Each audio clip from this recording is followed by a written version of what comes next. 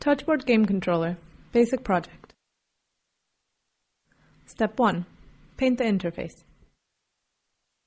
Before you begin, grab a spare piece of paper and test out the electric paint tube. Squeeze out some paint and do a quick practice run.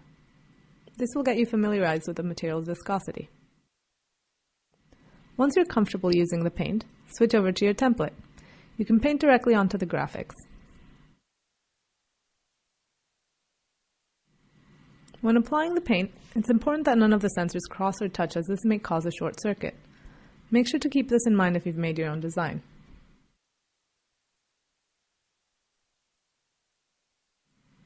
Fill in each of the sensors with an even coat of paint.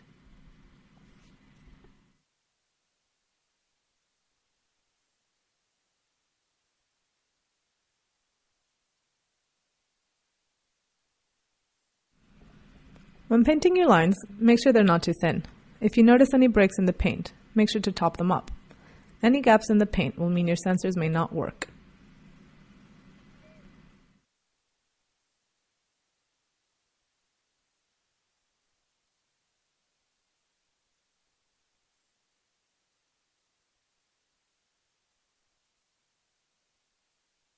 Electric paint takes about 15 minutes to dry at room temperature. Make sure the paint is completely dry before handling to avoid any smudging.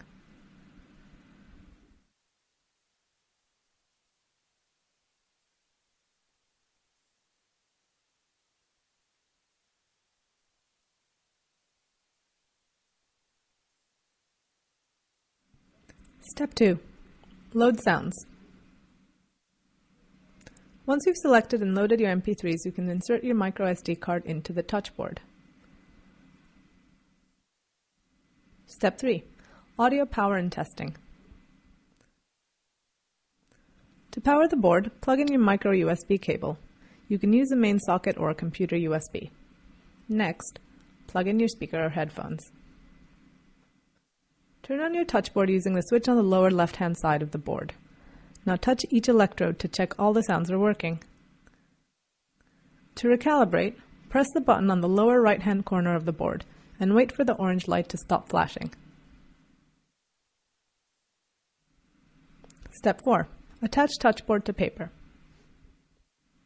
Once your graphic is dry, squeeze a small droplet of paint onto each of the circles at the bottom of your template. Make sure the droplets aren't too large, as any paint bridging between the electrodes will cause a short circuit.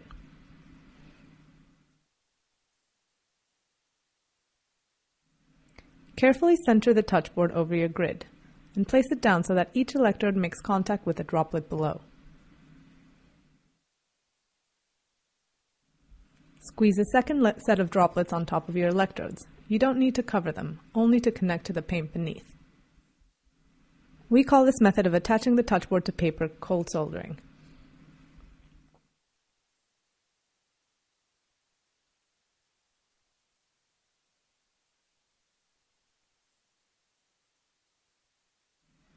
Once your solder is completely dry, the graphic sensors will be ready to use. Step 5. Trigger sounds to create stories.